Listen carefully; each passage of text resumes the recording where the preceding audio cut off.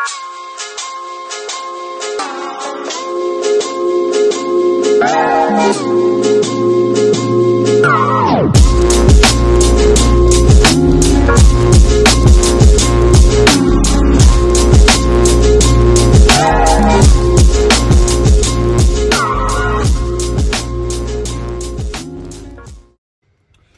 guys, so a while back I posted a video about me being able all of a sudden to shoot different fork width frames, and I have a theory, and today we're going to test that theory to see if I'm right or to see if I'm wrong.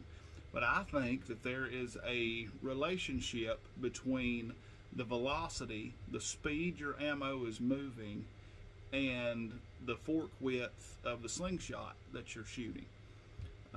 There's a relationship between, we all know in shooting a slingshot that if your bands are too long, if the elongation is too low, and you try to shoot at a target and the shot falls off before it gets to the target, in other words it doesn't reach the target, then you need to shorten your bands.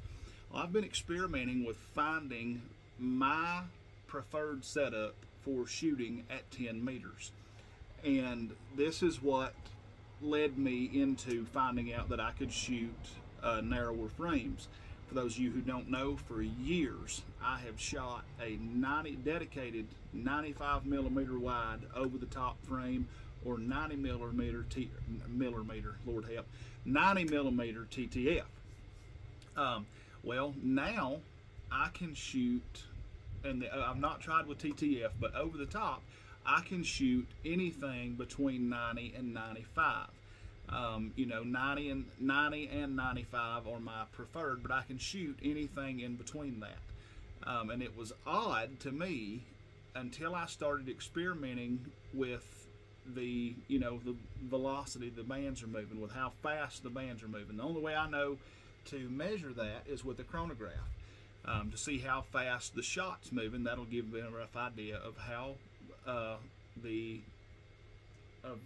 fast the bands are moving. So I've got my chronograph set up here, and I'm going to turn you guys around, and we're going to take some shots.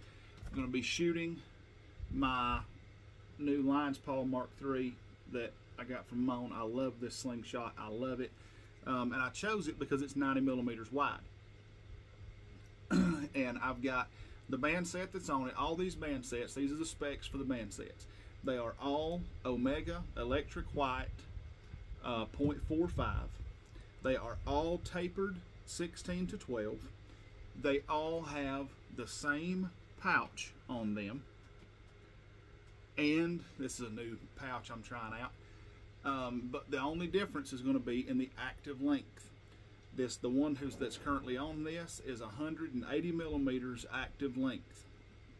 I have a 170 millimeter, a 160 millimeter, and a 150 millimeter active length band.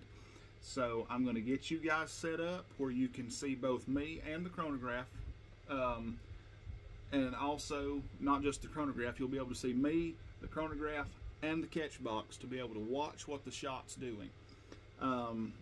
And just where you can, I want you to see me where you know that I'm not tweaking anything, I'm not forcing this to happen, this is just what happens. So, here we go. Alright, here we go.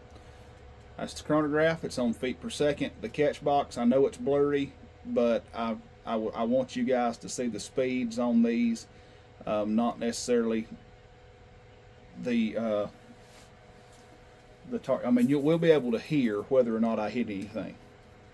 But right now, here is the 180 millimeter active length bands.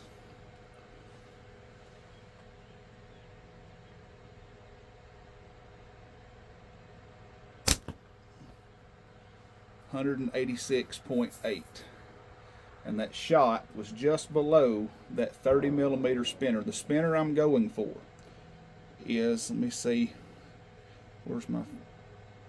is that little bitty one right there in the top. That's the one I'm going for. So I'm going to do one more shot with these, and I'm trying to not compensate and lift the frame up and shoot it. See, still didn't hit it. So now then, that was the 180 set. Now I'm going to get the 170 set, and I think that the 170 active is going to be the sweet spot, but I'm not sure. I have to move all these down here. But this is the 170 mil long set. Like I said, same pouch, same everything. Just give me just a quick minute to get these unwrapped and tucked, the ones I've got on here right now. I've been messing around. I made a few of these pouches a while back just playing with shapes, and I really I'm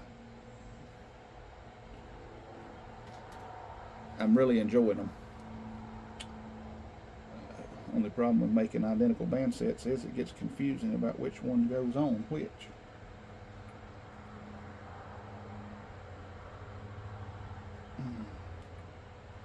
Just really quick, let me get these wrapped and tucked on here. I have a very kind of specific way I do my wrap and tuck. I use latex strips for my wrap and tuck, and when I do the wrap and tuck, I use my thumb, but I take the tag in and I reach through with my index finger and grab it to where it gives me a little ear to grab hold of. I don't know if you guys can see that or not, but it's a little ear right here that I can pull out to pop the bands loose.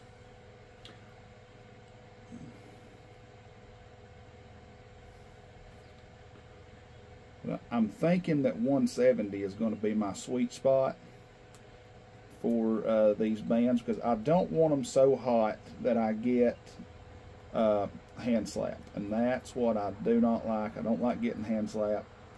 It's one of the reasons I'm using this Omega Electric White, is because it's got a softer feel, I guess you would say. But okay, there we go. There's the 170 active. Let's give these a shot and see what they do. The last ones were 189 feet per second, so I'm assuming that these are going to be breaking 200. Maybe not, might be 195, but let's see.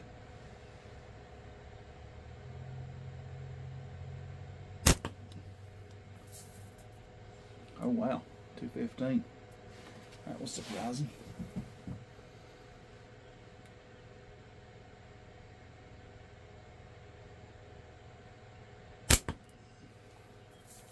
Still coming in just a little bit low.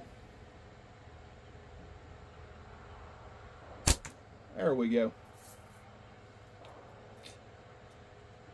I'm not the greatest shot in the world, but oh yeah. Just getting used to the feel of a little bit harder pull. It's not hard by any means, but see, there we go. 215, 216. I like that. Those feel good. Now, what I'm predicting to happen, and this is the whole reason of making this video, that was the 170. I'm predicting that my shots are going to go crazy when I put these 160 and 150 bands on. That's my prediction.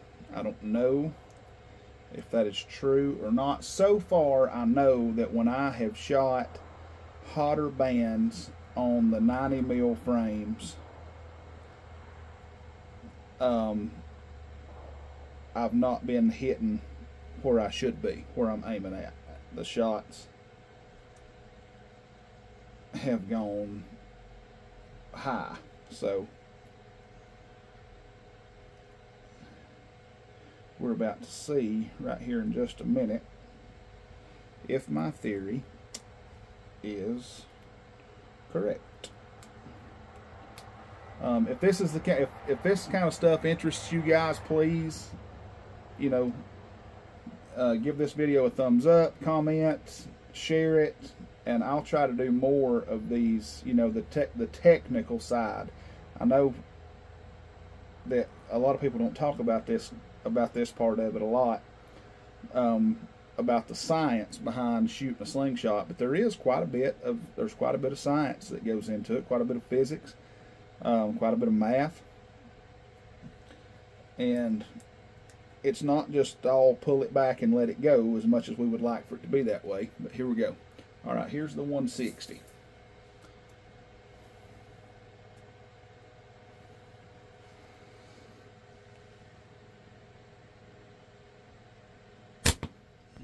No, it didn't go higher. Pretty well, still moving pretty fast, 230 feet per second. Wow.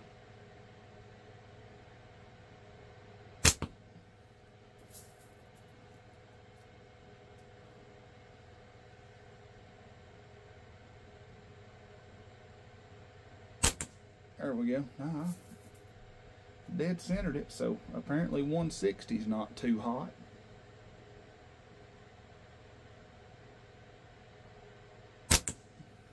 Yeah, okay. So let's go to 150. I may be completely wrong on this, guys. I don't know if I'm right or wrong. I don't know. That's why I'm making this video. That's why I'm doing this experiment, because I do not know.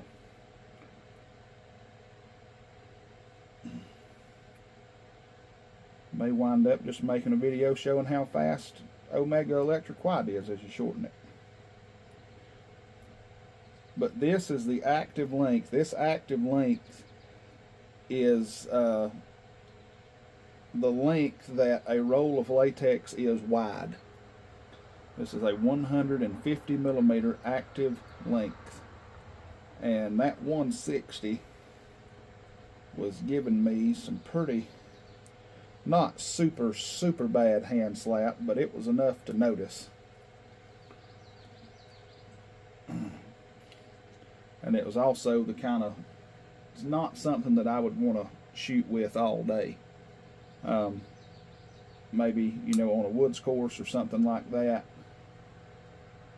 You know, you want your bands a little bit hotter because the targets are at various different distances.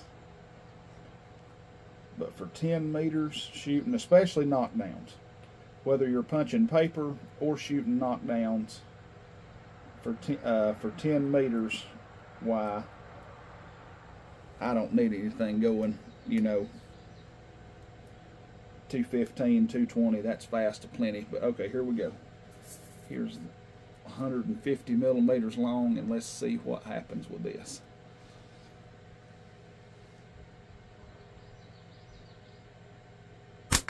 Okay, there we go. It's just exactly what I thought would happen. I didn't even notice how fast it was. Well, no, I hit it that time, but I think I compensated for the shot.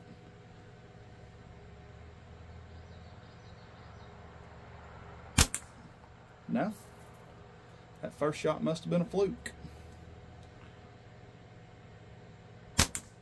Yeah, must have been, because this is 238 feet per second, and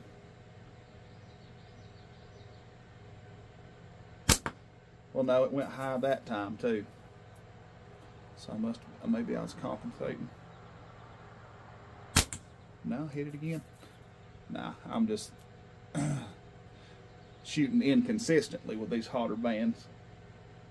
But I'm definitely hitting. Yeah, you guys can see the target moving this. Okay.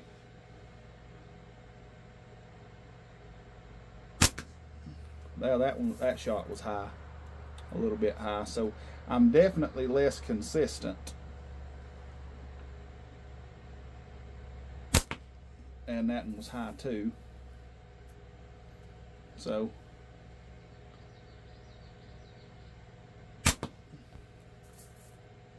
that one was as well. Yeah, that one was high too. So yeah, I know I hit it a few shots, but these shots are consistently going just a little bit high. Yeah, just, you know, maybe an inch and a half high versus if I hold right underneath the target, it hits it. So yeah. But now here is going to be the interesting part. Yeah, okay. Here's going to be the interesting part. I have a 95 mil wide Wyvern that Tim Henry made me, and I'm going to slap these same bands on it. Now it may take me a shot or two to get dialed in with this, because anytime you switch a frame, why, you're going to have to adjust ever so slightly to shooting that slingshot. That's just last night in the live raffle, Chuckin was talking about shooting a pickle fork, and he said when he gets on with a pickle fork that it throws him off on everything else. And once you get used to a certain feel and fork width of frame with short draw, at least in my experience, and you switch to something else, why, you have to you know, it takes you a shot or two to get things dialed back in.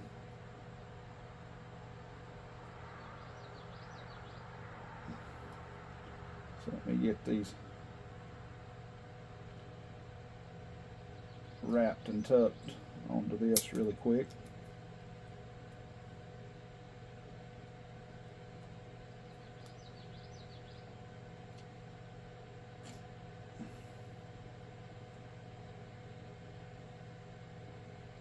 And then we'll see what is. So here we go. Same bands, just on a different frame. This time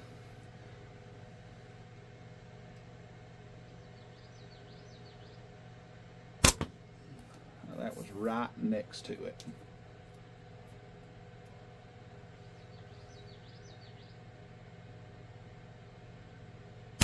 There we go. See, with a 95 mil wide frame,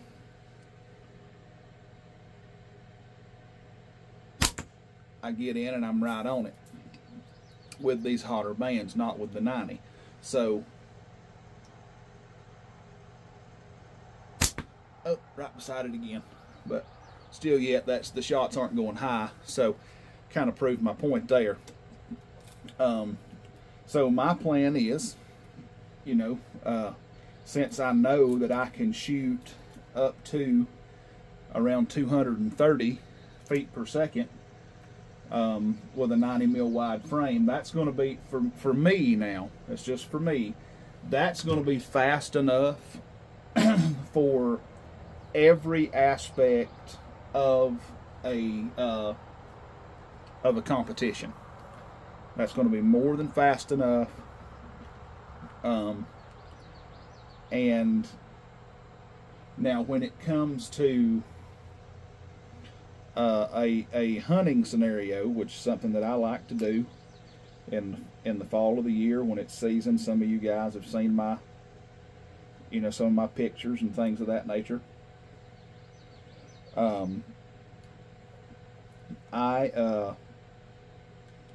I'll have to use a 95 mil wide frame because I use hotter bands at that time of the year because I hunt with lead ammo. So it'll be interesting to see how this all plays out. All I know is that right now I am I'm shooting well. I don't have any complaints on how I'm shooting or what I'm shooting, and I am tickled to death to be able to shoot stuff, to be able to shoot a wider range of slingshots. That's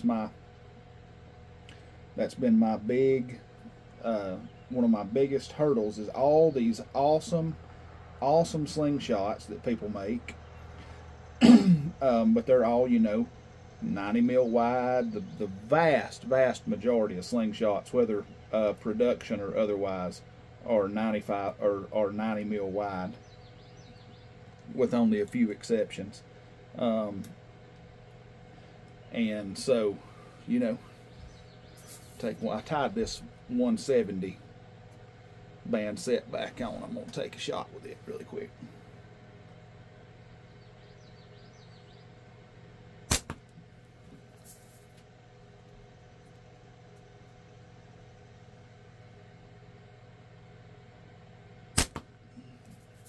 I wiggled it, but I didn't hit it. I'm just missing right now. There we go. Welcome to the party. Yeah, around 215, 220 for 10 meters. That's going to be my go-to. Absolutely. But anyways, thanks guys. Thanks for watching. Thanks for being here. If you hadn't already, please like and subscribe. Hit that follow button. Hit the notification bell where you know we're putting out new content. If this is something you guys are interested in, let me know. I've got a lot of ideas and a lot of things that I would like to put out, and if there's an interest for it, I'll do it. In the meantime, shoot straight, stay safe.